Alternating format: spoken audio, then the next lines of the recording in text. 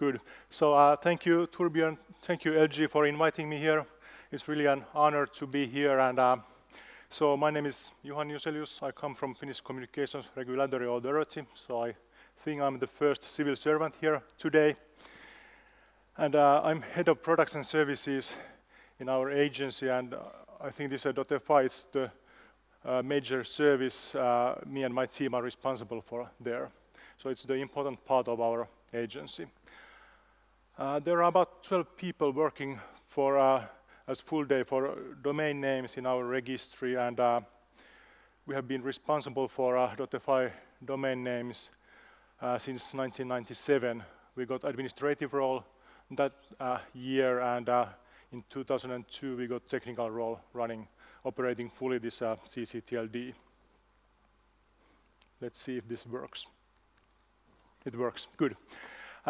Here you can see this blue line. Actually, it's not line, it's a blue curve in the middle of the screen.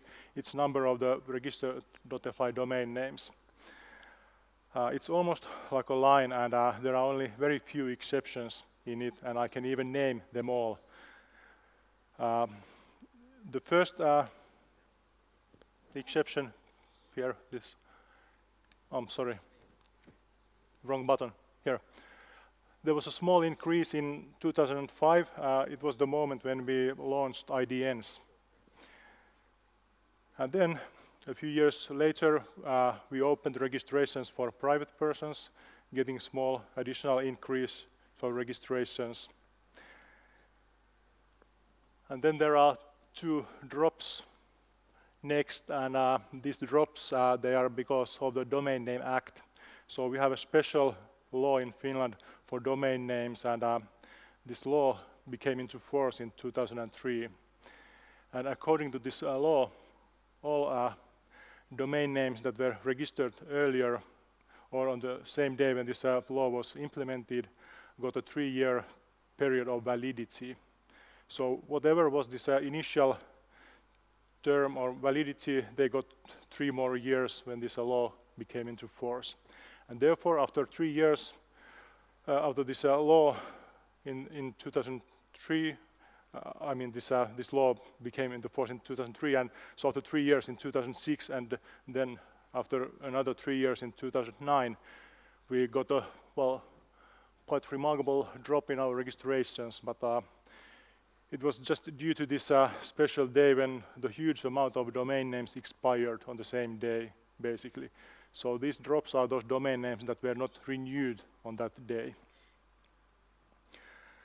Then on the graph there are 2 more drops, but actually they are not real drops. We changed our reporting system and reporting processes on those days, so nothing happened really there. And since January 2013, we have had really stable growth. It's almost like a line. So I put there on the screen straight red line for comparison, so it's really close to our actual number of registrations. Our annual growth during the past 12 months between October 2014 and October 2015 was 5.7%, which was quite nice.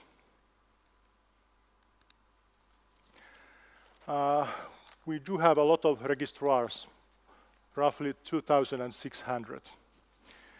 But quite many of them are quite small. So those are registrars with less than 1,500, oh, sorry, we have 1,500 registrars with less than 10 domains.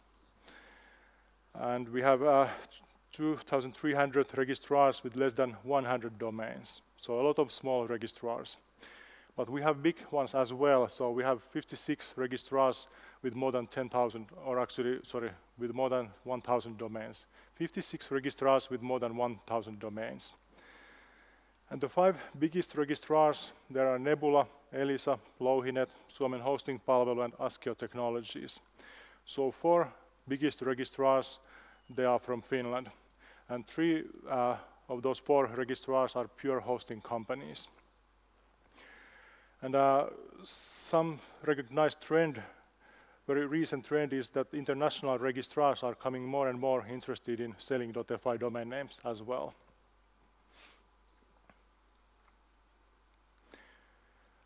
This slide is about the market share of registrars. So the biggest 5 registrars are having market share of 28%. 10 biggest are having market share of 44%, and top 20 is having 60%.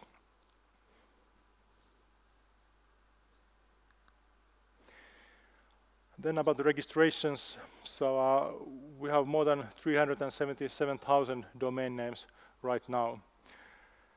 And the renewal rate, well, all I can say it's quite high, but I don't know for sure how high is it, because this calculation of this renewal rate is a very new feature in our reporting system, and we have not verified this actual value. So it might be that number I have here, but it might not be. But all I can say it's quite high. And .fi domain name can be registered for 1, 3, or 5 years, and this 1-year option is really the most popular one, both for registrations and for renewals as well. And the price for 1-year registration is 12 euros now. And this is the first year when we bypass 4 million euros turnover level.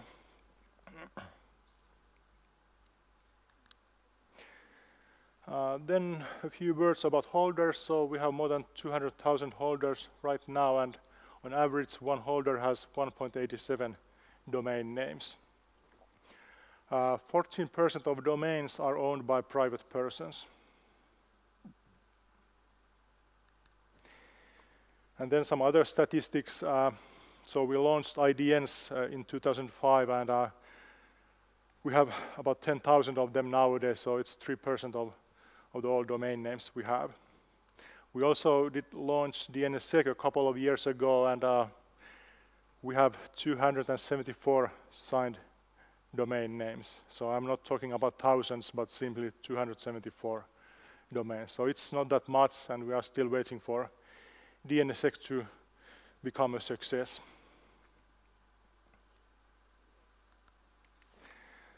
Well, then a few words about holders more. So the origin of the holders, according to the Domain Name Act, only Finnish organizations and Finnish private persons are allowed to have .fi domain names. So the official truth is that 100% of our holders are located in Finland, but according to our database, it's not necessarily the case. So the most typical lawbreaker or criminal comes from Sweden. But well, also there are those lawbreakers in other Nordic countries and neighboring countries as well. So you are not alone, don't worry. And the market share, this is based on center statistics. And according to this information, our market share is 53%, which is quite a nice level compared to other Scandinavian countries except .dk.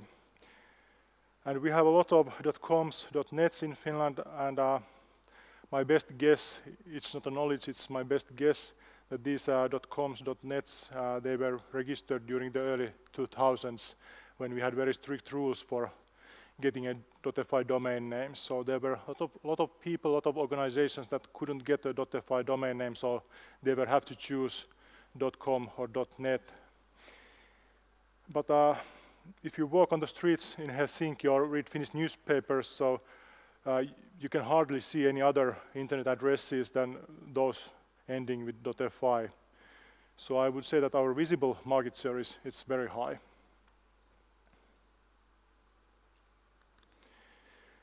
And then about new GTLDs, so there are about 7,000 new GTLDs registered in Finland. And the most, or the biggest TLDs are .club, .xyz, and .online in Chinese. And I think this .online in Chinese, it's on that list because the registry is owned by Finns, so maybe they bought their own domain names as well. But those new GTLDs, they are not visibly used at all in Finland. I have seen only one new GTLD in use in Finland, and that was during very international Schloss event 2 weeks ago. So probably it was not owned by Finns. And what is the reason why there has not been any more success for new GTLDs?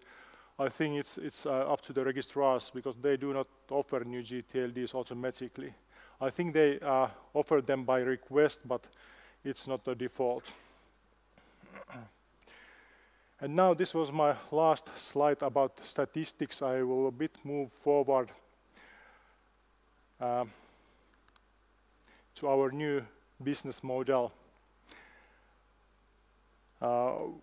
We are going to have a similar kind of change in a year that .SC had in 2009.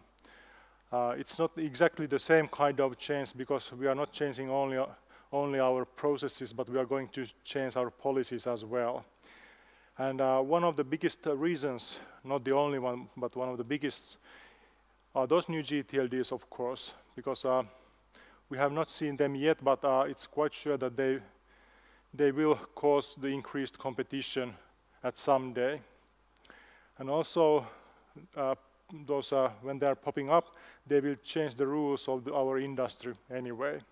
So something needs to be done, and therefore, quite many years ago, we already drafted changes to our Domain Name Act, because everything we do is written in the law, so we have to change the law when we want to change our own things. So we proposed those changes to our ministry, and ministry proposed those changes to the parliament, and parliament passed the law, and now this new law is about to come into force September 5th, 2016. So just remember that day, September 5th, 2016. It's a big day for us. And what are the changes? We're going to move to pure registrar model, so we're going to stop serving direct customers. And we are not going to set up any .fi direct service like .sc did. So we are just going to stop serving direct customers, and that's it. And we're going to have full liberalization at the same time, so we are not requiring any age limits for private persons anymore.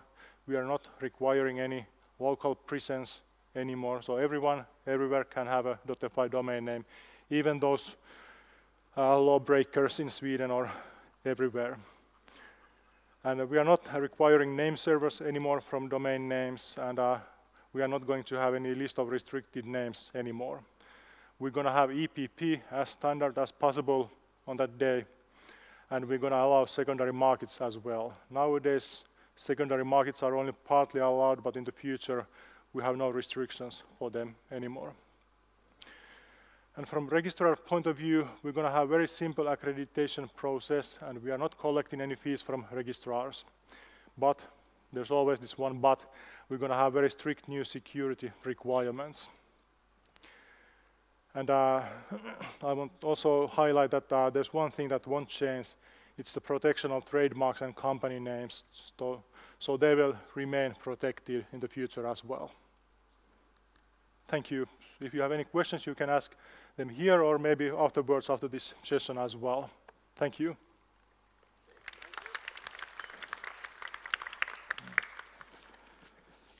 Thank you very much, Juhani. Welcome. I'm a criminal, or?